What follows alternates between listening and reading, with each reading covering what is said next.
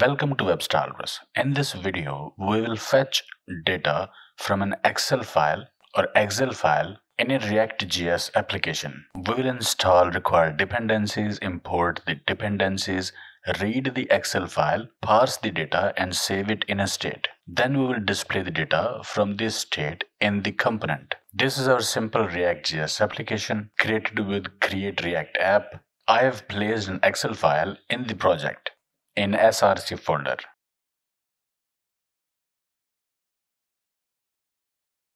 Number, name, age, state, country, interests. The task requires XLSX library for parsing the Excel files. Install the dependencies using npm or yarn. From your project folder, install this dependency with npm install XLSX. At npm it's called sheet.js. After dependency is installed, import project dependencies. Import useState hook from React. Import everything as XLSX from XLSX. Import all the exported members from the XLSX library and make them available as an object XLSX.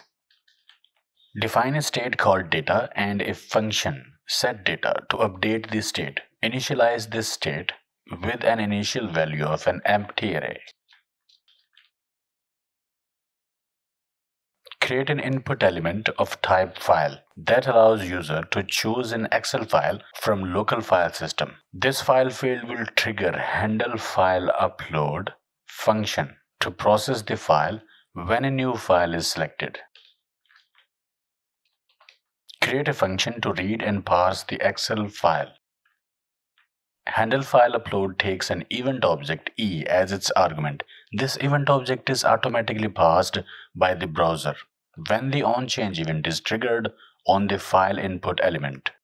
Create a new instance of the FileReader class. It provides methods to read the content of provided file. Here the read as binary string method is being called on the reader object to start reading the content of the uploaded file.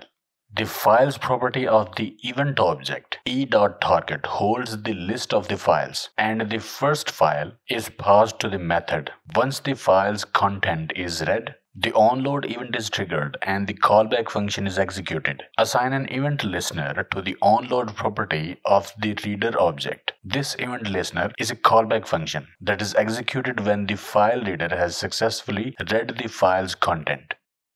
Pass the event object E to the onload callback function that contains the result property. The result property holds the contents of the file as a binary string. This content is assigned to the data variable here. The read function from the XLSX library is being used to parse the binary string data and create a workbook object representing the Excel file. The first sheet's name is being extracted from the workbook object by accessing the sheet names array. If you need to fetch data from a different sheet in the Excel file, you can change the number here. The first sheet's actual data is being obtained from the workbook object by using the extracted sheet name as the key.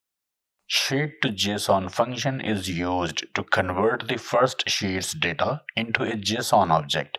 This JSON object is an array of raw objects, with each object representing a raw in the sheet.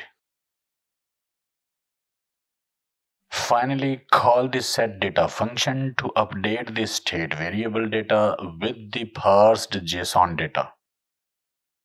Now once state will be updated, we'll have the sheet's data here in the data variable. Now we have the data in state. Let's display it. This is a check that checks if data is not empty. If we have the data, we'll display table. This is table head, this is table body. table head section will display a set of table header cells generated based on the property names of the first object in the data array, creating a table header that corresponds to the column names of the data. Notice we only used keys here and not the values. Object.keys from data. Object.keys is a built-in JavaScript function that returns an array of the given object's property names that is being called here with the first object in the data array as its argument. So it returns an array of property names for that object. The map function is being called on the array of property names. It will iterate over each item in the array and applies a callback function to transform the array items. Here the callback function takes a single argument key, which represents a property name from the data object. Inside the callback function, a new table header cell, that is th, is being created for each property name, for each key. The key attribute is being assigned to the th element to uniquely identify it within the React component, which is a requirement for the elements generated from an array in React. Here we get the values from data array from each row. We used object.values, where raw represents a record in data. The map function is iterating over each item in the array. Each object here represents a row of data. A callback function is applied with two arguments, raw and index. Raw represents the current object, a row of data, and index represents the current raw's index in the data array. Inside the callback function, a new table raw is being created for each object in the data array. The key attribute is assigned to the tr element to uniquely identify it within the React component, which is a requirement. Within the table raw, the object.values function is called with the new raw object as the argument, which returns an array of the object's property values. The map function is then called on this array to iterate over each value and apply a callback function to transform the array items. The callback function takes two arguments, value that represents the current cell content and index representing the current cell's index in the row. A new table data cell is created for each value in the row. The key attribute is assigned to the td element to uniquely identify it within the React component. The value is used as the content of the td element, so it is displayed as the cell content. Now when we will upload an Excel file, the data will be displayed in a table form. Save, choose file, and here is the data.